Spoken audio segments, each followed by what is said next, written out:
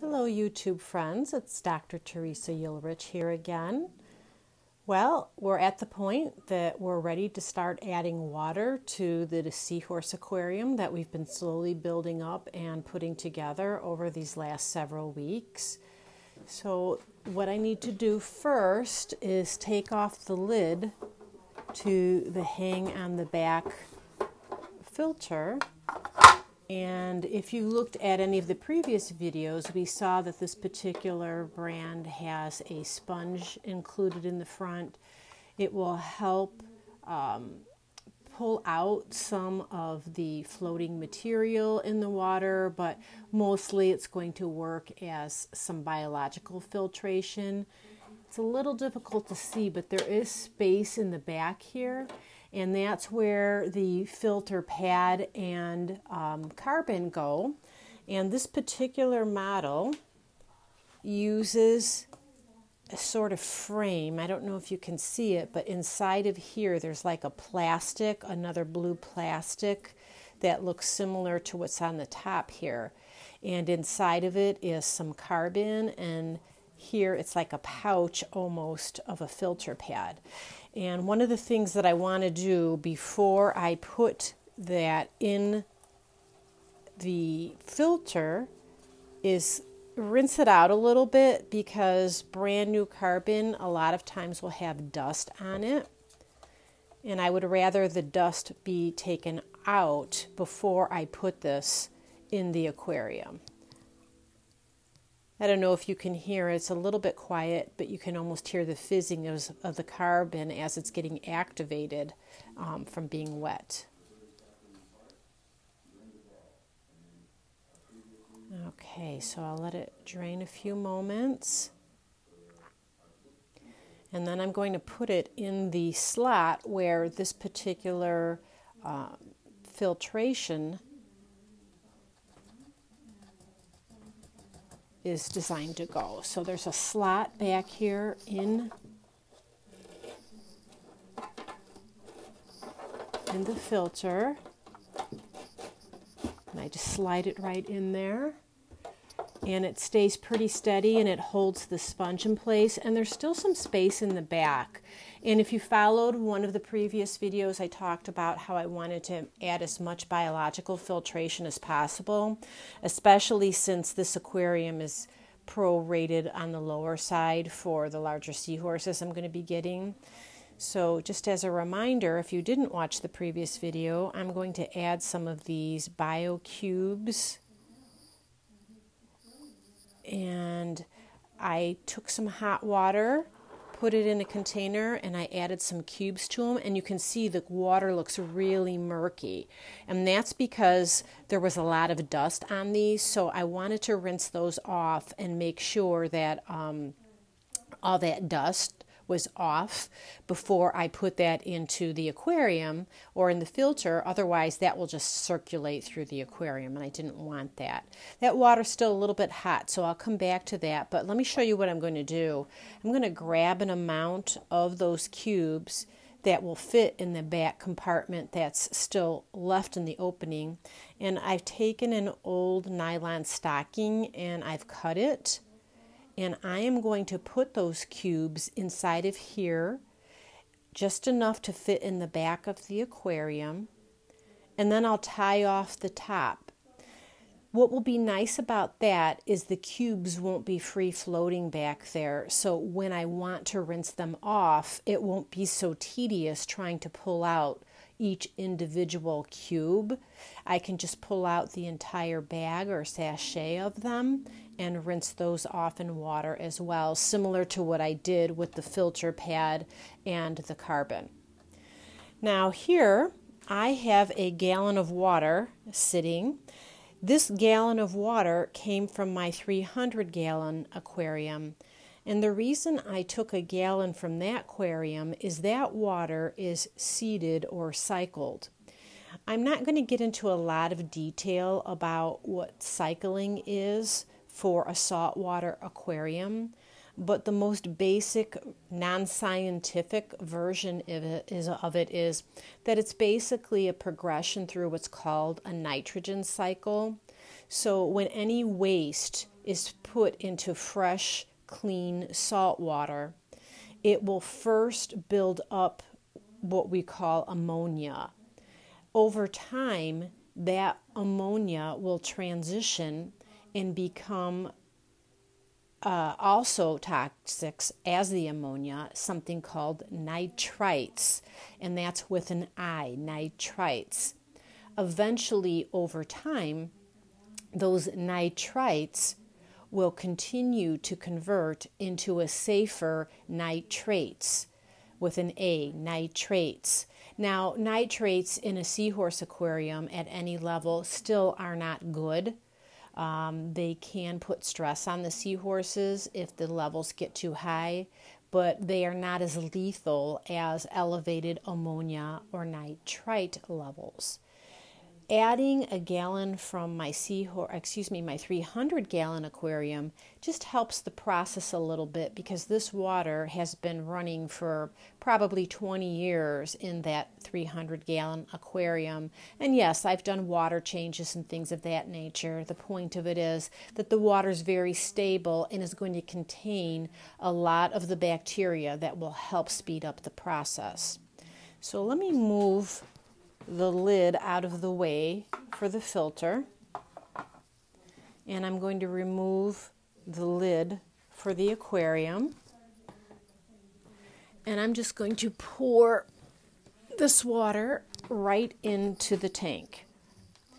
Now this water is already at appropriate measured level of salt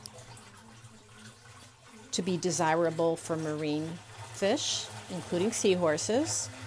So I'm just pouring water in now.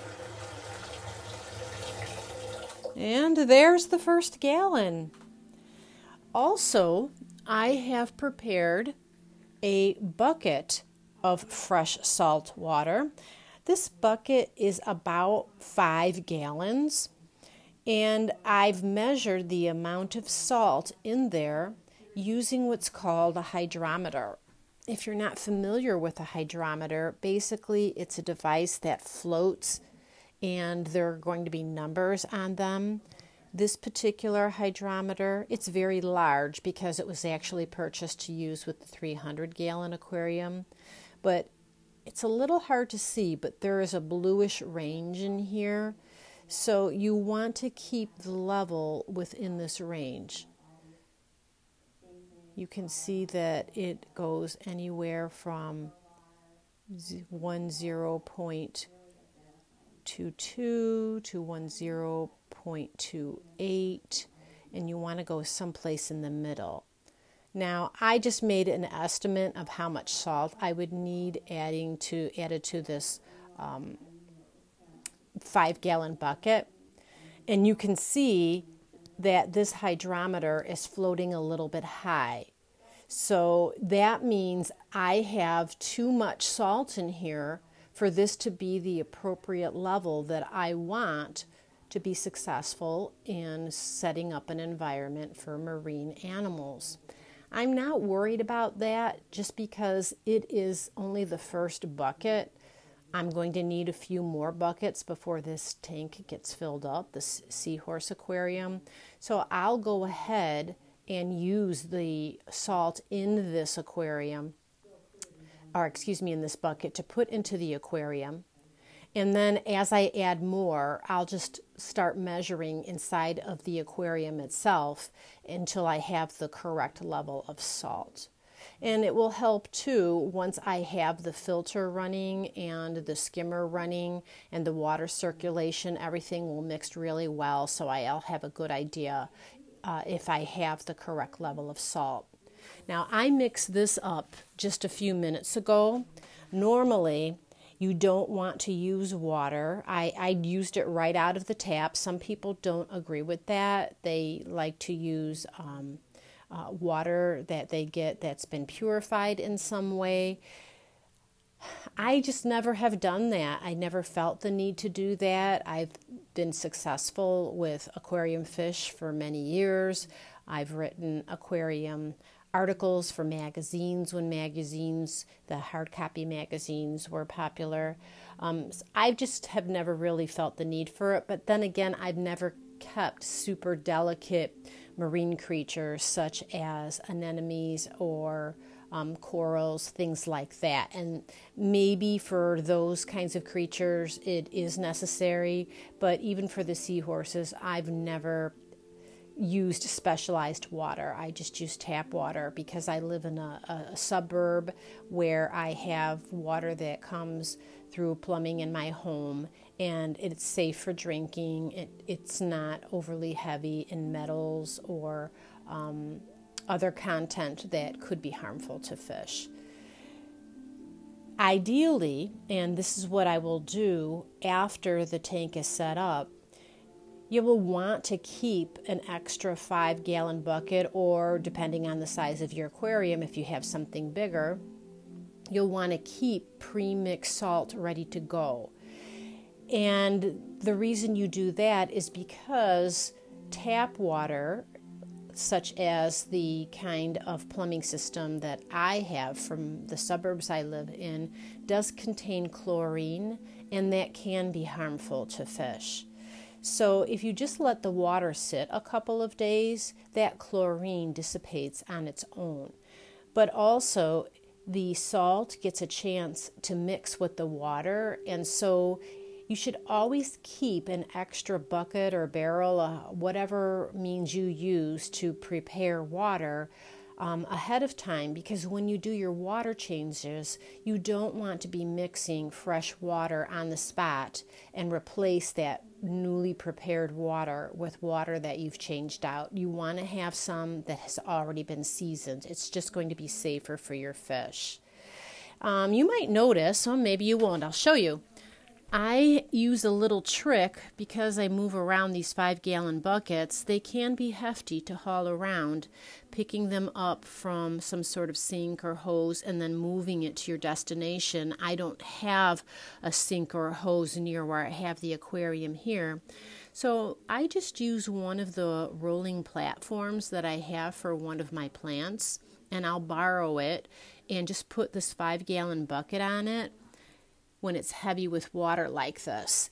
And it's really nice because I can move the water. I don't worry about it spilling. I'm not hurting myself lugging something that is very awkward to carry because the distribution of it and the weight, it makes the bucket buckle a little bit when you use the wire handle on there. So that's been a very helpful thing for me. So my next steps now, I am going to put the water in the aquarium. I'm not going to make you watch me do that. I am also going to finish rinsing out my BioCubes here and grab sufficient amounts to put into the filter itself.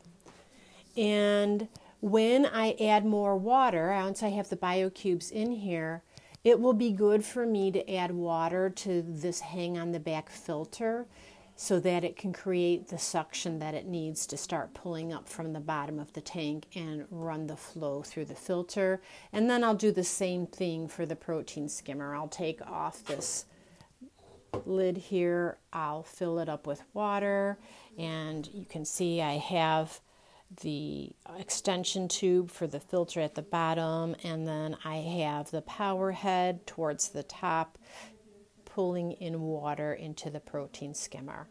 So next time we'll take a look at how everything is running, and we'll talk a little bit about testing your water so that we can determine when it's ready to start adding our seahorses. We're definitely getting closer. Thanks so much for staying with me through this. As I said, I'm having a wonderful time going step by step, putting together a seahorse aquarium using mostly recycled equipment. See you next time.